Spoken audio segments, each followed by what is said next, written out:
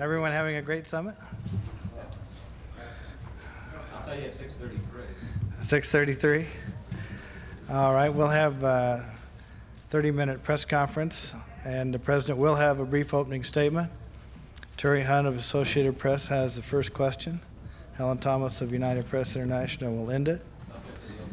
And the subject of the opening statement will be the summit.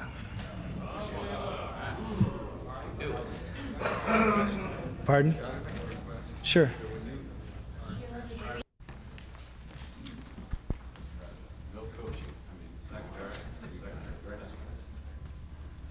The President of the United States.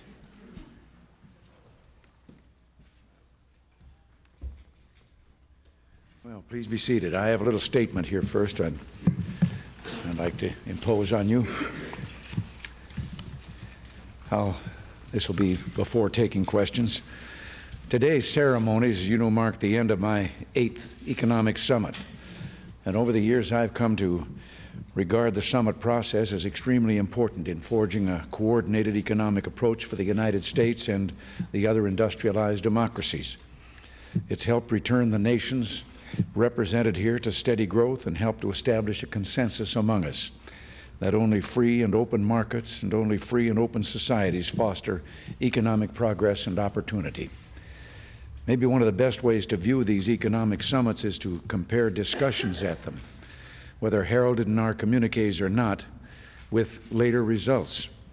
For example, our 1981 communique from Ottawa said, "The primary challenge we addressed at this meeting was the need to revitalize the economies of the industrial democracies." Revitalization, of course, has been achieved, in part because the common commitment at Ottawa inaugurated a search for consensus on how to work together to release the productive energies of our peoples.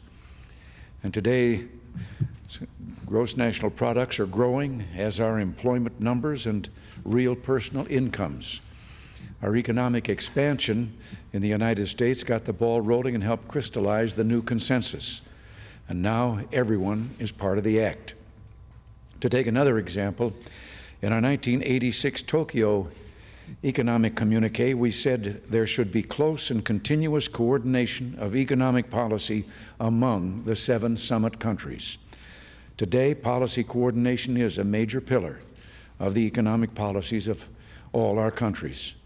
It's a significant reason why the world market instabilities of last October, or instabilities, I should say, of last October had so little impact on our underlying economies. The summit in Tokyo gave the political push that ensured that the fledgling process of coordination grew strong and robust. So here we are, celebrating this summit with a measure of pride. Some significant items are still in need of attention, but all in all, how things have changed over the years. The economies of the summit countries have come roaring back, driven by a common commitment to replace government control with market-oriented policies. These summits are building blocks for tomorrow. Goals we set in earlier years have borne fruit. I believe that the goals we're setting now will become the landmarks for the future. Looking back at how much has been achieved since the last time the summit was in Canada, is it any wonder that our 7 free, democratic, industrialized nations are turning with confidence to the future, to the challenges and opportunities that new technology, more closely knit global markets, and a free world will bring on and to working together. During our meetings here, we discussed the international economic and political situation. We reviewed the economic policy coordination process, the world debt situation, particularly that of the poorer countries, the state of the Uruguay round of trade negotiations, particularly in agriculture, and international cooperation to stop the production and flow of illegal drugs. We also had a fruitful exchange of views on East-West relations, terrorism, and regional political issues. Yesterday afternoon, Prime Minister Mulroney organized an informal session where leaders shared their thoughts on the economic future of the summit countries. In that session, I said that I believe that the expansion of global markets and the enormous technological advances that are coming in the years ahead will demand even closer coordination of economic policies.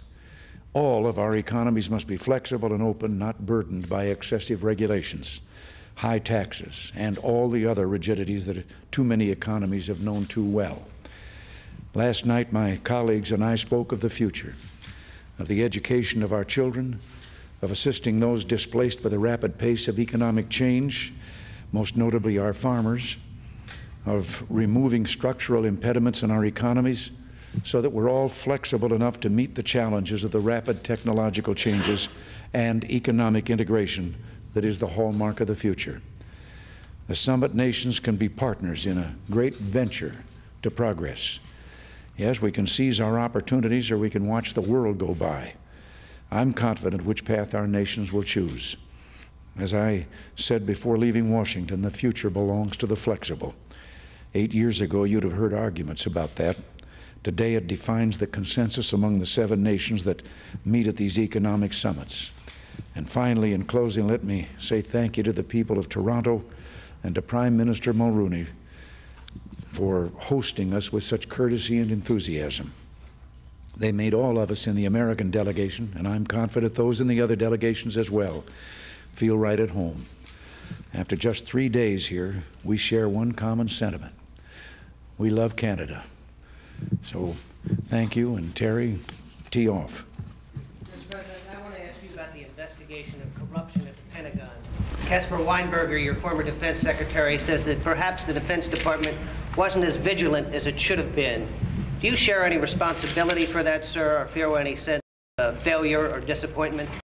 Well, I think all of us are disappointed and upset that such a thing as could happen. I think that Cap Weinberger was just being, or trying to join in here. I think he was one of the finest secretaries of defense this country has had, and I think he was doing all that he could to bring a national security out of chaos, the kind that we inherited.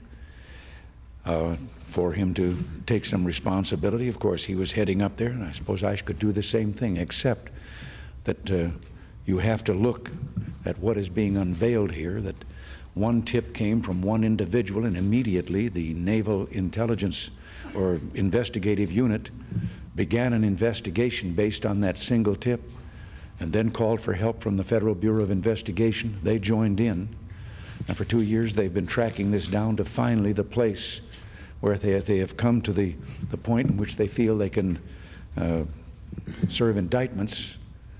And I have to say that I think that it should be understandable how such things can happen in something as big as our government is.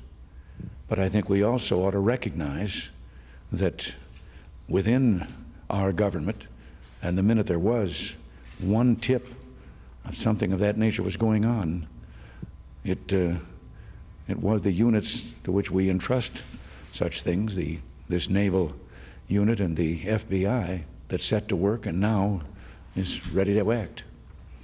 How much ammunition do you think that this gives Michael Dukakis on the so-called sleaze factor? I don't think it really gives him any at all. I don't think this is a case apparently at high levels. I think the very fact that it was investigated, let me just point something out.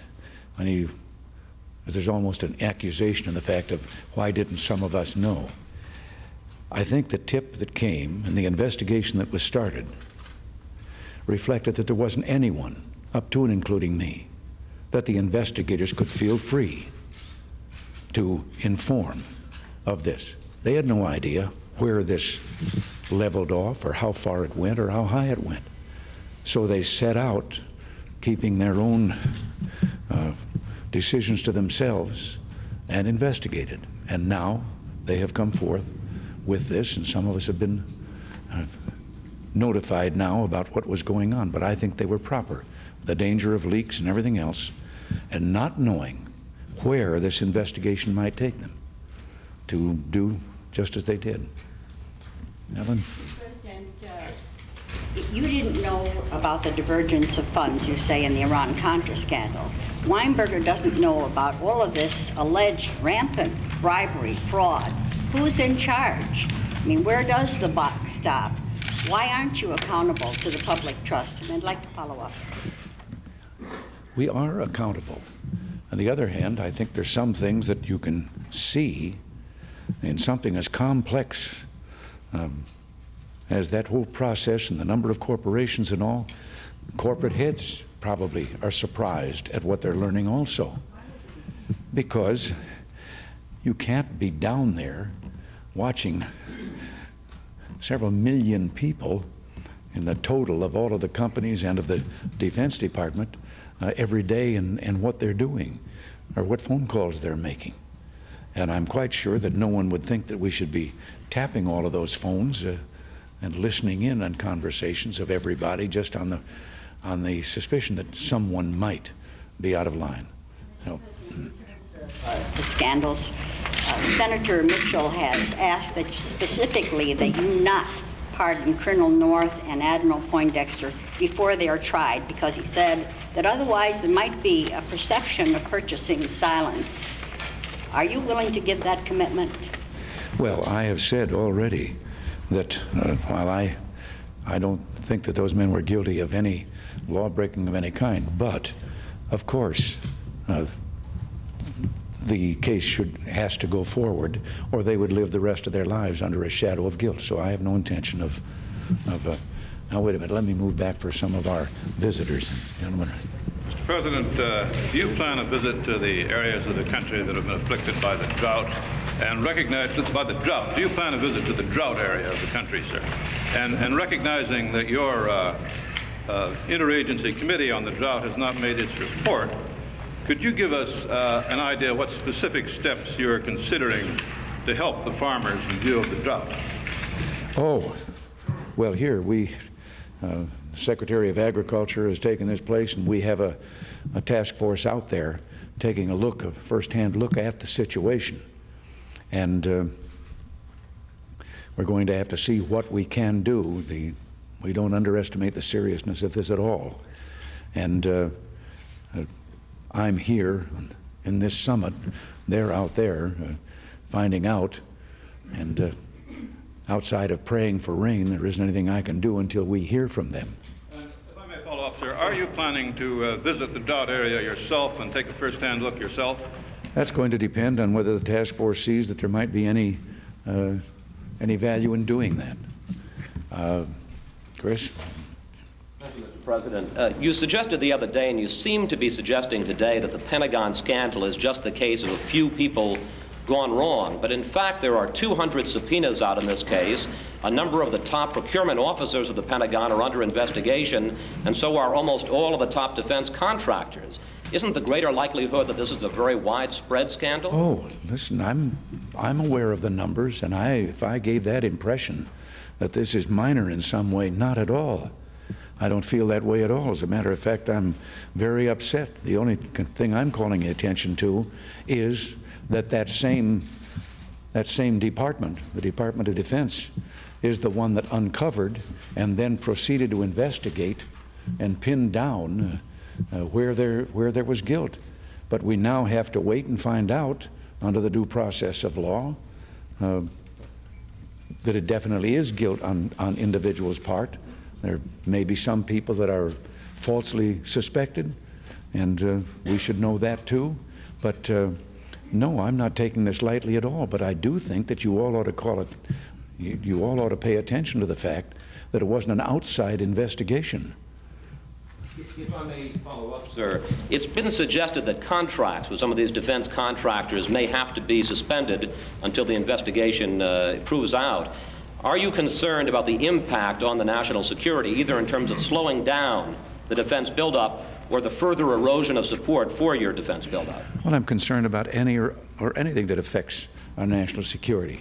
At the same time, however, I recognize that we have established a national security system that we didn't have a few years ago, and that we have produced enough strength that resulted in things like the INF Treaty with a potential adversary, the Soviet Union. And that has to be taken into account too. But I haven't seen any. We can't judge yet whether there's something specific in all of these things that might have in some way lessened the recovery of our defensive strength. I'm looking for somebody from the local press, and then I'll come back down front. Mr. President, I'd like to ask about the savings and loan industry. This year, there were record losses in the industry. Close to $4 billion has been spent bailing out savings and loans. It's estimated that it'll take $75 billion to get it on its feet. Is there a crisis in the savings and loan industry, and will the American taxpayer have to bail it out? Well, I certainly hope not, and I don't think so, and I don't believe there's a crisis. The market today went up 25 points, and our growth is still continuing, and there's no sign of inflation and things of that kind or panic. But yes, there is a problem there, and we're trying to deal with the problem. But, Sam? Mr. President, recently Washington columnist Carl Rowan believed he was threatened by people in his backyard. He took a gun which was unregistered, and he shot, he said, as a warning shot. A young man was nicked in the wrist. Do you think it's a good idea for citizens to have guns in their home and to go out and to use them if they feel threatened? Well, Sam, as I understand it, what Carl was saying was that his son, who was entitled to have a gun, left that gun there, and it was a registered gun with regard to his son. On the other hand, I try to keep thinking this was 2 o'clock in the morning. Someone is coming toward him. He had that, but you asked the question in general, not just about him. You asked it whether people should have. Sam, I'm going to answer by way of a letter, a very interesting letter that I received when I was governor of California. It came from a burglar who was serving time in San Quentin prison. And there was a big movement on in California at that time, as there continually is every place, to eliminate the citizens having weapons. And this burglar prisoner wrote to me and said, I just want to tell you that if that goes through, that law, there will be hundreds of very happy people here in San Quentin. He said, we case a place that we've planned for robbery or burglary. We get to know the habits of the people and their comings and goings and so forth. But he said the one thing we never can know in advance is, in that household, in a drawer by the bed, does the householder have a gun? And he says, if you can ever tell us that none of them do, that they don't have them, he said, I can assure you that all those burglars are going to be very happy. I think we ought to pay heed to that. Sorry, is it worth it? Statistics shows that when homeowners or citizens use handguns, normally they shoot themselves, their loved ones, or strangers who are not engaged in a criminal act by mistake. Is it worth all these lives in order to attempt to try to shoot one burglar? Well, Sam, I'll tell you, there's some certain things I would go for. For example, in California, for a citizen to buy a gun, that citizen has to come in, lay down the money, of course, name, address, and so forth, and then doesn't get the gun. And this goes to an agency in the state government that looks into that person's entire background as to who and what they are, and then they come back after that investigation. And if they don't have a record of any crimes or mental problems or anything of that kind, they are allowed to take their gun home. Now, I would like to see that generally. I think that all states ought to take a look at that system. But in addition, I think that maybe we could tie to that making sure that they aren't just totally absent of any knowledge of weapons. I taught my entire family out at the ranch how to shoot a gun in case they ever had to. And I think maybe there could be some restrictions, that there had to be a certain amount of training taken. Now let me, no, here, and then back to you. No, don't you sit. You get up. Yes. No, and then I'll take him. My name is Jerry O'Leary. I know Jerry. Mr. President, have you given up on doing anything forceful about the continuing chaos in Panama and Nicaragua, and now once again in Haiti, since you have not used up all of your options, including the option of military force? And is there any prospect at all in the rest of your administration for resuming military assistance to the resistance fighters? Well, Jerry, on the first thing of Panama, I have to say to you that there are many things I can't comment. We still have some of our economic measures in place. We still feel, as we always did, that a military dictatorship in Panama under General Noriega is not what we want to see continue. But I can't speculate or even hint at what might be options that are being considered or anything of that kind, because I don't think it would be suitable, and I don't think it would be helpful. But we have not changed our minds about the fact that Panama should return to a civilian democracy. Very short indeed. What did you mean when you said today, when you were asked if Mr. Dukakis would win, and you said, over my live body? Well, because the old expression is my dead body, and I wouldn't want somebody to take me up on that. The gentleman back there. If I could ask briefly about the economic summit. I was all set for that, too. The communique praises the Canadian-American free trade deal. If, for whatever reason, the deal doesn't go through, what would that do to Canadian-American relations? Well, I certainly don't think it would change the relationship that the Prime Minister and I have, and I also don't think that it would do away with the friendship that exists between Americans and Canadians. We're pretty unique in the world. There's no place quite like, well, there isn't any place like this. 5,000 miles of border, as your Prime Minister has said, without a loaded gun along that border. I think we're very, very proud of that. And I've had an idea here. I know that in your Parliament there are critics. There are in our Congress. And I've had it figured out that if I could get what the critics in the Parliament are saying about maybe this bill favoring the United States and take it down and show it to our Congress, and in turn send what our Congress are saying about this favoring Canada up here to the Parliament, I think it would be passed in a minute and a half. And I'm not going to do that, but I'm optimistic. I'm optimistic that we can get it, and it will be, I think, it will have an effect on the entire trade of the world. We are the two biggest trading partners in the world. And for us to establish the biggest free trading area in the world is right in keeping with all the things that we've been doing. Bill? Mr. President, during the Iran-Contra scandal, America learned that there were people in the White House making foreign policy, in effect, without your knowledge and that of some of your other senior officials. Now we have the situation in the Pentagon, sir, where there is apparently a burgeoning scandal which happened without the knowledge of you or your Secretary of Defense. Reflecting on this, sir, have you thought that you might have changed your style of management? Would you wish to have had a more hands-on approach now that you're at the end of your term? Would that have changed things? Would it have helped?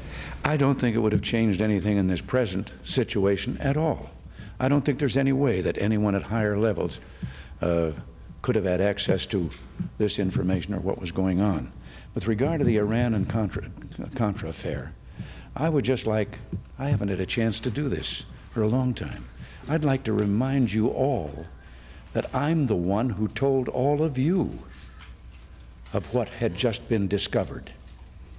And it was discovered after the leak came out of a newspaper in Lebanon charging the trading of hostages for arms, and that I was dealing with the Ayatollah. Let me say with great emphasis, and to all the rest of you who aren't as close to Washington as some of the people here, there's no scandal. We were not doing business with the Ayatollah. We were keeping the operation covert because, by way of a third country, some individuals from Iran who were heeding the warnings that we were being given at about that time that the Ayatollah might not live out the week. And there was factionalism rising as to who was going to have to do with the new government. These individuals were, we were assured, were pretty responsible by that third country, which is much closer to the situation. And they wanted to meet to discuss with us what might be the future relations between our two countries when the Ayatollah was gone. And I sent a team. Now, you couldn't send Secretary of State or people of that kind there because it wouldn't be covert any longer. They're recognizable. I don't mean that he'd tell. He's just, you know, he can't be anonymous anymore, or people like him. But anyway, we sent them there to make contact. And now back came this request from them, that what it would do for them in the event of forming a new government and so forth, a more or less token shipment of a type of weapon. I sent word back that we didn't do business with countries that supported terrorism. Well, they sent back reminding us that they weren't representing the country. They weren't that government, and they wouldn't, if they were, be a government. They wouldn't do these things. And so then was when I sent word back and said, well, all right, but I know that there are connections in Iran with the Hezbollah who are holding American hostages. We'll do this if you will use your influence, if you have any, to see if you can get our hostages back. And they said yes. Well, they got 2 of them back, and we were supposed to get 2 more within 48 hours. Now, all of this I told to you when, after it broke, and the news had broken that we were doing this,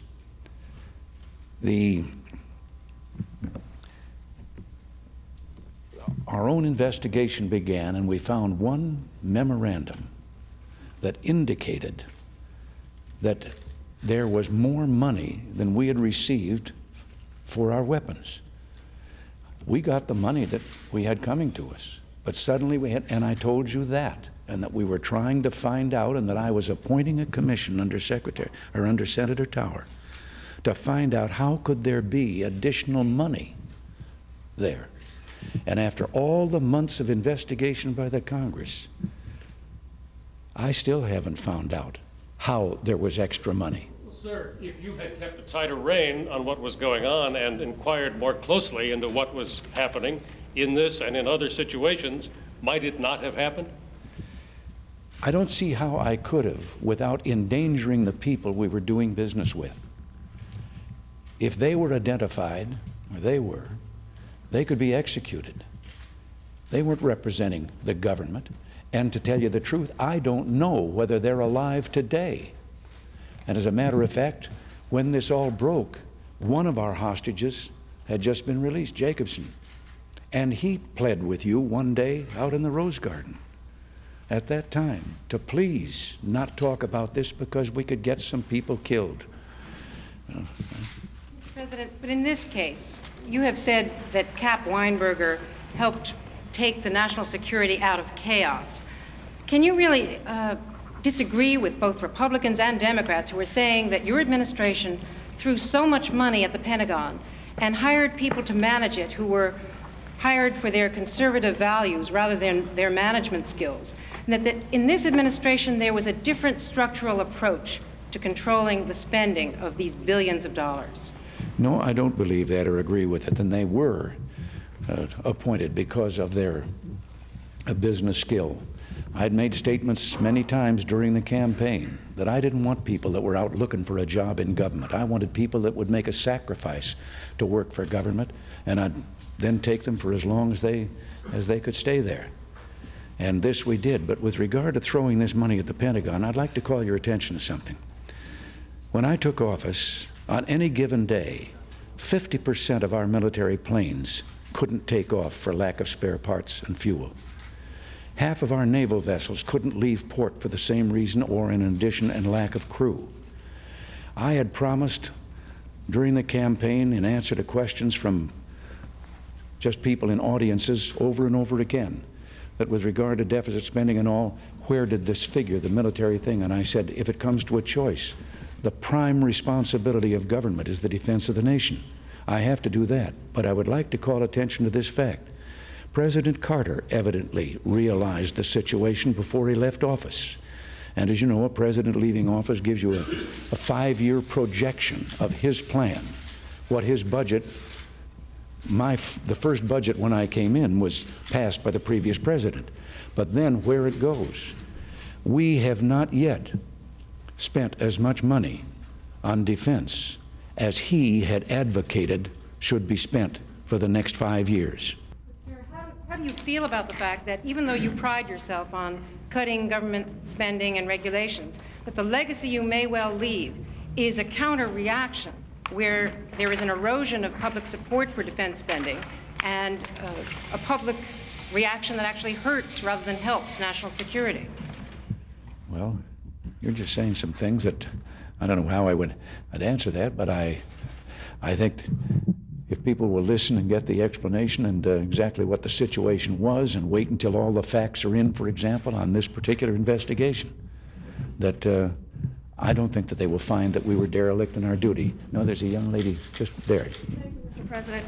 Was there any concern when you met with summit leaders this week that higher interest rates in the United States would push the dollar too high?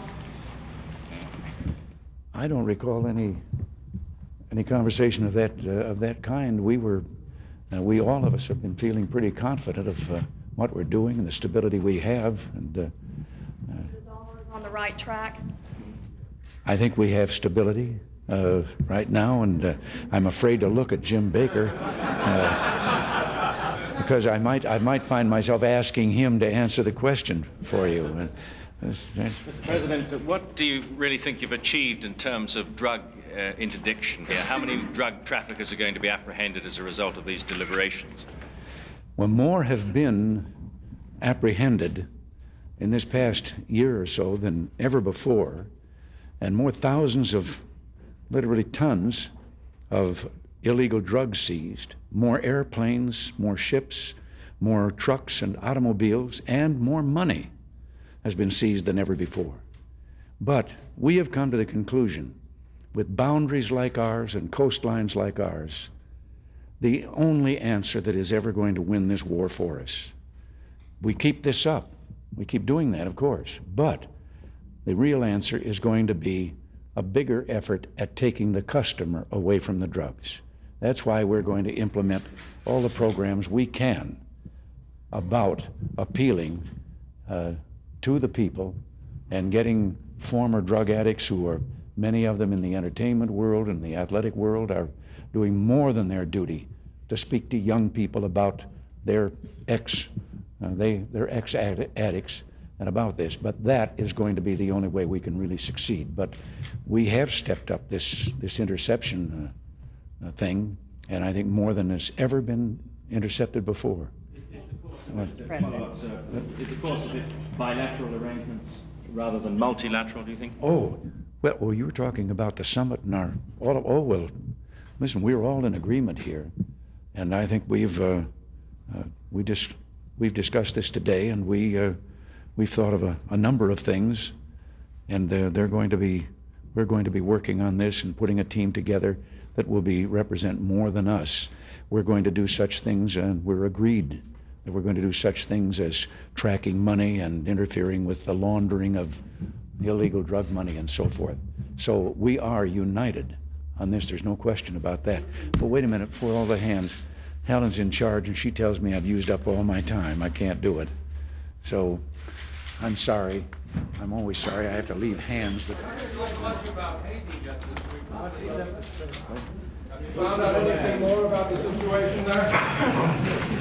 I thought you already all knew everything about it because you didn't ask me any questions about it.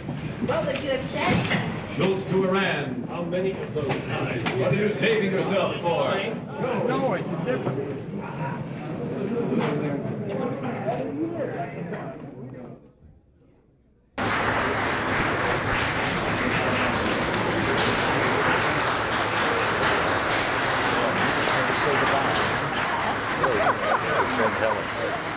I was waiting for a call for help.